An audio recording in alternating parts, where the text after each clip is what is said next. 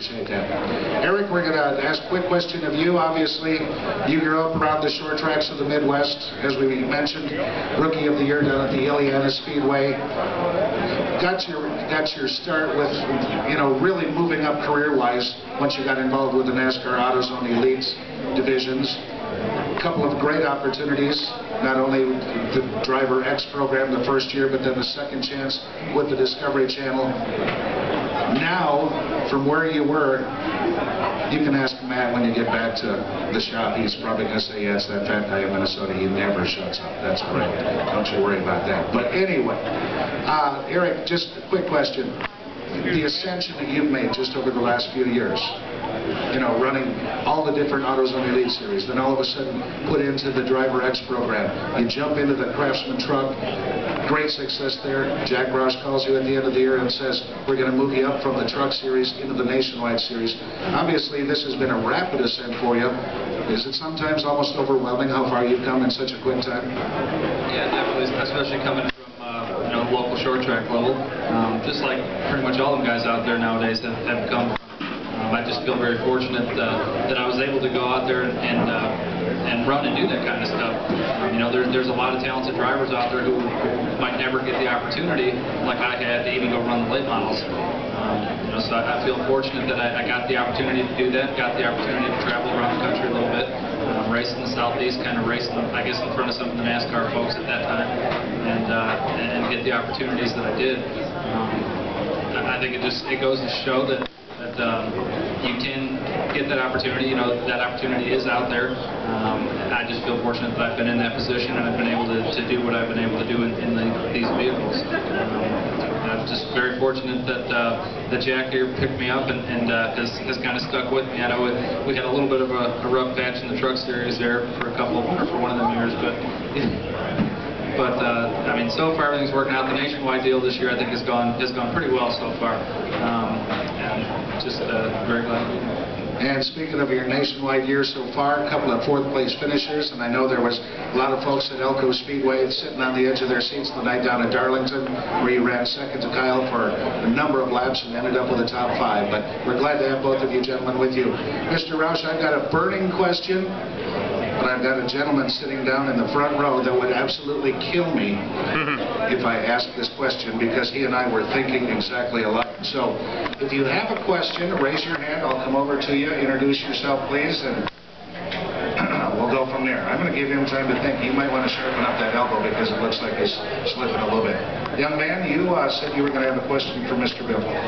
Yes, I did. There's a couple of columnists in town that have a concept of Heaven's Video Store, when you get to heaven, you get a chance to go out and check out and see events that you may have missed. Is there some event in your life, or some other racing life, some other racer's life, some event that you'd like to go and check out and be able to see firsthand that you didn't get a chance to see to begin with? Well, I think that growing up, thinking that, you know, what we've learned in a short amount of time, you know, it's kind of like if I knew now what I knew then. And, you know, I think back at the old Ford cars and when they started oval track racing, the difference between then and today. It would be neat to opportunity to see some of those things, experience some of those things like they did, and the changes that have been made up until this point. Because it feels like to me that all those big drastic moves are gone now. You know, now we're going to be fine-tuning this thing the rest of the way. I don't think there's any big pieces left. It seems like all those big pieces are behind us. And that was kind of a fun era I experienced in the Truck Series, you know, running from a, you know, 1,600-pound spring, and, you know, 6 months or a year later we had a 400-pound spring in it, so it was quite a different, you know, culture shock that comes along. And then now it's kind of stabilized. I think we've learned, seems like we've learned everything we had, so I think that would be a fun time, you know, in the 60s and 70s when these guys raced these cars. Have you got this steely-eyed glare from this gentleman yet, Mr. Roush? He has been thinking of this one since 2 weeks ago, he told me. So be ready. This is one I don't envy you on. Mr. Roush, when do you plan announcing what driver and team you're going to be eliminating from your race team? And what are your thoughts pertaining to the reduction?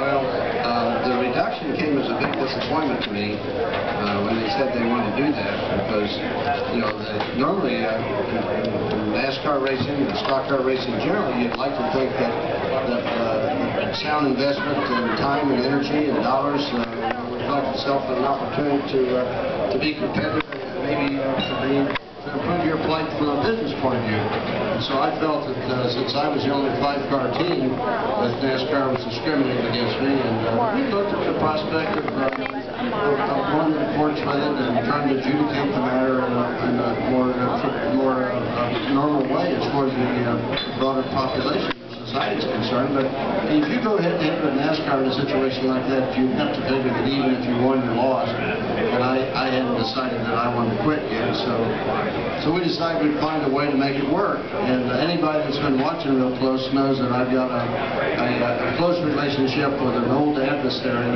by the name of Robert Yates, and that was an association, a partnership of convenience for a number of reasons, not the least of which is to have a nice soft landing spot for one of my race teams. We built all the cars for that program, for the Yates organization. We provide the engineering for it. The template set that Robbie Reiser and the guys have developed for our size of our crew and the size of the various departments that prepare the cars, that template set applies. So I can move a team over there and still have the economies of scale in terms of the number of the cars that go through our bodybuilding and our chassis building shop. The engines come out of the Roush engine shop. So it's really, we got it worked out. Since NASCAR did give me enough time to get ready, there won't be, I don't think anybody that's going to feel like they've been left out if they get the tap on the shoulder and say we'd like for you to run under the Yates banner for this year. But there's the 26 car is the one that's likely to get moved over there based on the relationship we've got with Crown, which is very good, and the relationship we've got with Jim and McMurray. So I think that's what's likely to happen. But this economy has affected all the teams and all the businesses in ways that are not just clear. And we may be in a situation for lack of sponsorship when I won't have a team anymore next year. We may be forced into a reduction because of the economy. But I hope that's not the case. I hope that we can have 5 teams out of what have been the Roush Fenway program still all pretty much doing what they've been doing, except some of the guys will be wearing a black uniform instead of a white uniform. Did I answer your question? I try to be politically correct. I actually have fairly strong feelings about that. I won't go into it. Jack, I told you it was a doozy. We've got another question in the back.